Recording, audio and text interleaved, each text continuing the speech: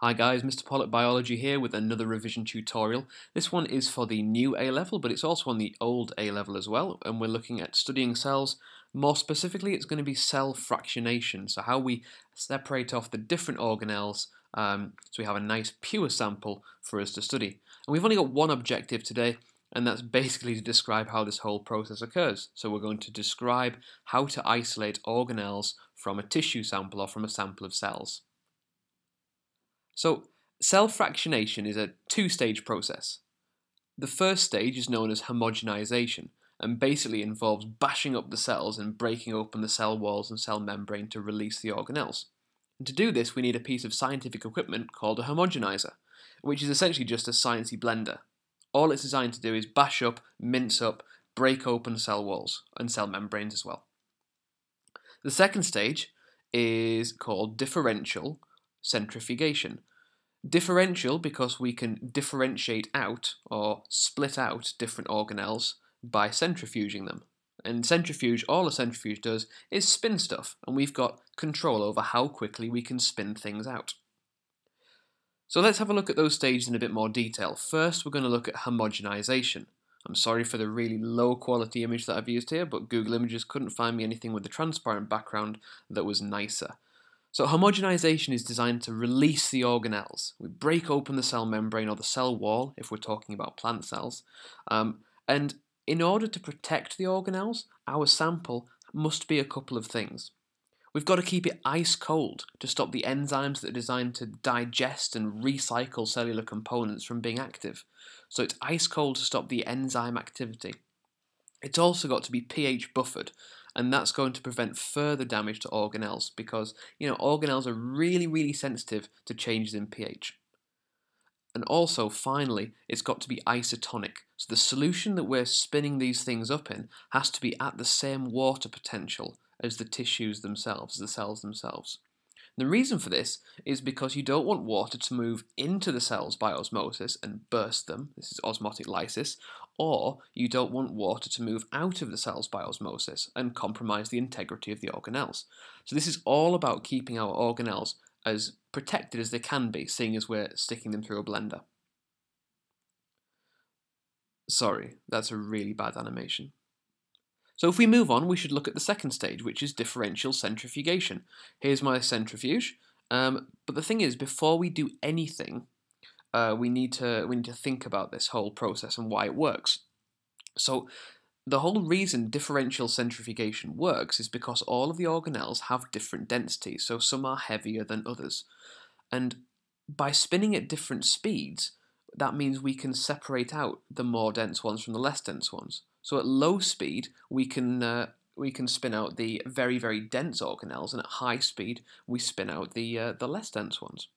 So the less dense the organelle, the faster we must spin our centrifuge in order to separate it out from the rest of the sample. But before we need to spin, we must filter our homogenate, which is the solution that comes out of the homogenizer. The idea behind this is filtration removes any cellular debris. So that's fragments of cell membrane or cell wall or anything that's kind of left behind after we've blitzed it with our science blender.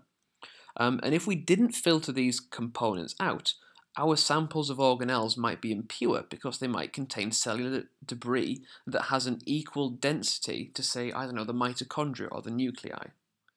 So once we've done that, we're ready to spin our sample. We can stick it into a centrifuge. So here we go, there's my centrifuge, and there is my sample, and this is what's come out of the homogenizer, and we call this the homogenate. So first of all, we're going to spin this sample at really low speed. And because it's spinning at low speed, the only stuff that's going to separate out is going to be the really heavy stuff. So what we get is at the bottom of our test tube, or our Eppendorf tube, whatever, we end up with a pellet of sediment. And this first spin will contain the nuclei.